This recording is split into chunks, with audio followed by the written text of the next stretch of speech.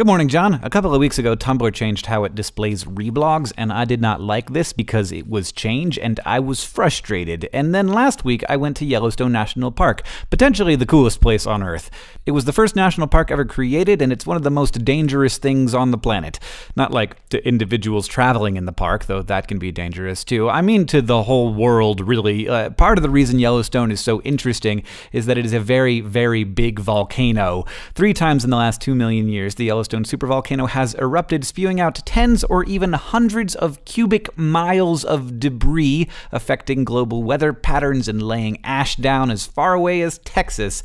Now, this isn't going to happen again anytime soon, but it will happen again someday, and when it happens, the park will basically be gone.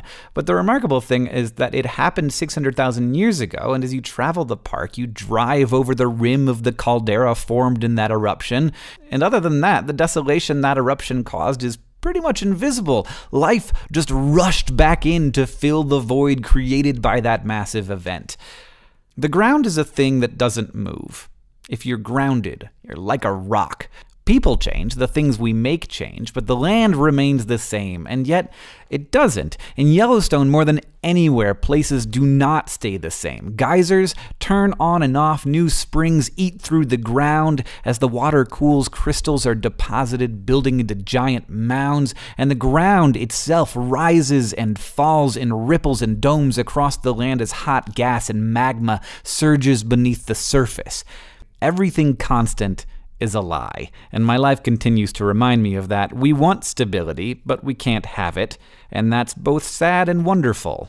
Now, we apply false stability to Yellowstone. Its most famous landmark, of course, is Old Faithful, a geyser that blasts every 70 minutes or so with remarkable regularity, but Old Faithful will one day cheat on us, and everyone knows that. Someday, all of the benches and lodges we built around it will just be a semicircle around a bunch of dry rocks.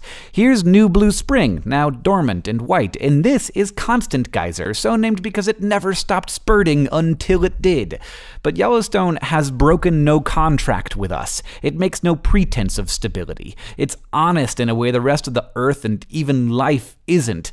An honesty that reminds me that the inevitability of change, though it terrifies me, also excites me. That incurable illness that makes me always want to know what's next, to see the future where things are not like they are today. The future that will allow me to look back and miss what once was, that will scrub my present day of the dinginess and the crud until I only remember the brilliant sparkles and the deepest gashes. We're all standing on that cliff beyond which there is nothing until there is. And we always believe that it will be there, especially those of us who have been so rarely burned, until someday it isn't there, and your life has changed, your world has changed, and there's nothing you can do to get it back again. Yellowstone doesn't lie to me. Yellowstone reminds me that even something as constant as the ground beneath my feet could just one day fly into the air and land in Texas.